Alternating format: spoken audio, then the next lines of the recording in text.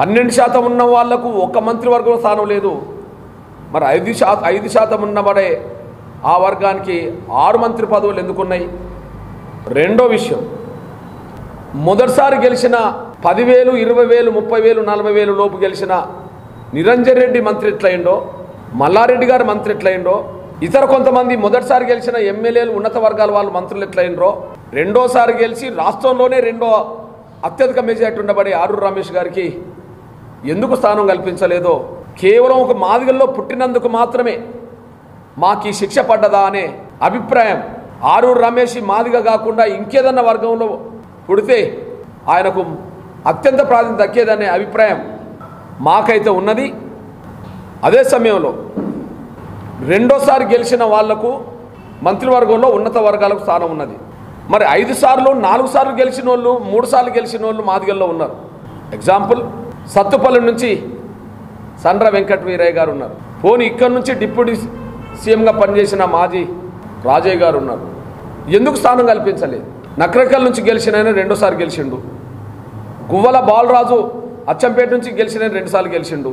అల్లంపూర్ నుంచి గెలిచిన ఆయన అబ్రాహం 2 సార్లు గెలిచిండు. రసమై బాలకృష్ణ 2 సార్లు గెలిచిండు. నేను అంటున్నాను, వీళ్ళకి ఎందుకు స్థానం లేకుండా పోయింది? ఇప్పుడు మంత్రివర్గంలో ఉన్న వాళ్ళు ఒకసారి గెలిస్తేనే వచ్చినాయి, వీళ్ళతో పోల్చుకుంటే తక్కువ మెజార్టీతోనే వచ్చినాయి. కానీ వాళ్ళు మాదిగేతరులు, ఉన్నత వర్గాలు, మేము మాదిగలు కాబట్టిగానే మాకు స్థానం దక్కలేదనే విషయం కూడా స్పష్టంగా రుజువు అవుతుంది. అదే సమయంలో ఒక వ్యక్తికి మాటిచ్చి కూడా తప్పాడు. మా ఎమ్మెల్యేలో ఒక వ్యక్తికి డైరెక్ట్గా మాటిచ్చి తప్పాడు.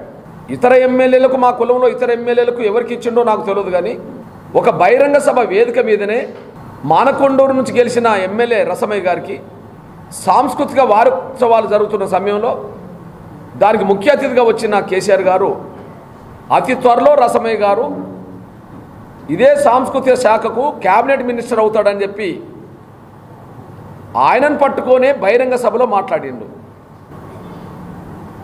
రెండోది, జనాభా లేని వాళ్లకు అత్యధిక పదవులు ఎందుకు? జనాభా ఉన్న వాళ్ళకు ఒక స్థానం లేదు ఎందుకు?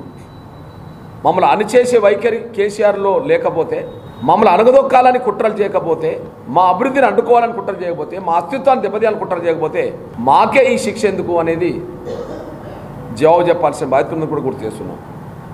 అదే సమయంలో ఉప ముఖ్యమంత్రి గారు రాజయ్య గారిని తొలగించిన తర్వాత ఇదే జిల్లా నుంచి మా ఉపకులానికి సంబంధించిన కడియం షేర్ గారిని ఉప ముఖ్యమంత్రి పదవిలో పెడుతున్నప్పుడు అతను సమర్థుడని, నిజాయితీపరుడని, ఏ శాఖ అప్పచెప్పినా ఆ శాఖలో లీనమైపోయి సంపూర్ణమైన అవగాహనతో ఆ శాఖను డెవలప్ చేస్తాడని చెప్పి కేసీఆర్ గారే చెప్పిండు, కేటీఆర్ గారు చెప్పిండు, ప్రచారం చేసిండు.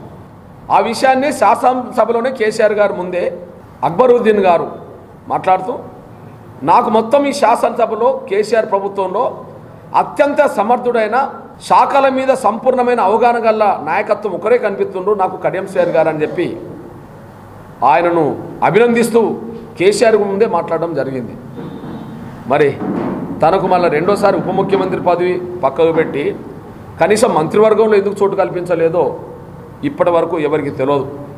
2 సభలను నిర్వహించేది ఎవరు? ఇప్పుడు శాసనసభ స్పీకర్ పోచారం శ్రీనివాసరెడ్డి గారు, శాసన మండలి చైర్మన్ గుత్తా సుఖేందర్ రెడ్డి గారు.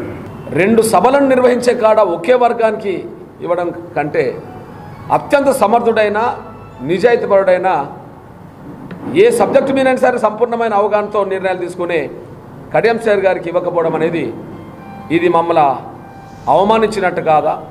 మమ్మల్ని అణగదొక్కినట్టు కాదా?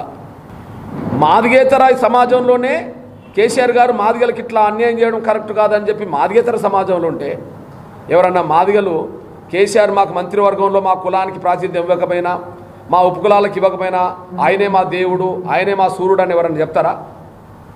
నిన్నగాక మొన్న మా సోదరుడైన రాజయ్య గారు మంత్రివర్గంలో మాదిగలకు స్థానం దక్కకపోవడం బాధగానే ఉంది. ఎవరైనా ప్రశ్నించాలి, MRPS ప్రశ్నిస్తున్నది, కానీ ఇంకెవరైనా ప్రశ్నించాలి, ప్రతిపక్షాలు ప్రశ్నిస్తే రాజకీయం చేస్తా అంటారు, కానీ మాకు మాత్రం మంత్రివర్గంలో స్థానం దక్కకపోవడం బాధగానే ఉన్నదని చెప్పి వ్యక్తిగా ఆయనకు దక్కకపోవడం అనే అంశం చెప్పకుండా మాదిగల ఎవరికి దక్కకపోవడం అనేది బాధగానే ఉన్నదని చెప్పడం జరిగింది. కానీ 24 గంటలు గడవకముందే నేను ఆ మాట అనలేదని చెప్పి తప్పుకోవడం అనేది పైనుండి వచ్చిన బెదిరింపులకు చెప్పిన మాట. అది మొదటి రోజు చెప్పింది ఆయన మనసులో ఉన్న మాట ఎక్కడో చెప్పేసిండు.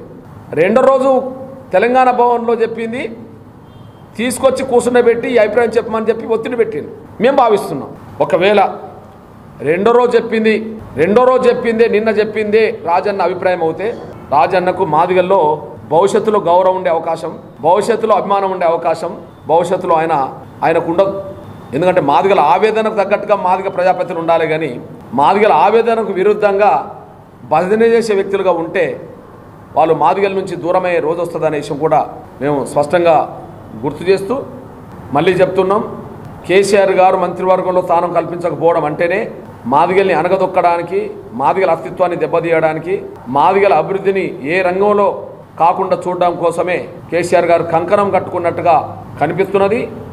దానికి నిరసనగా మా కార్యక్రమాలని సచివాలయాల ముందు ఈ రోజు నుంచి 15 వరకు 16 మండలాల తహసీల్దార్ కార్యాలయం ముందు, 18 మండలాల్లోనూ నియోజకవర్గాల్లోనూ జిల్లా కేంద్రాల్లోనూ రాస్తారోకలు, 21వ తారీఖు నాడు మాదిగా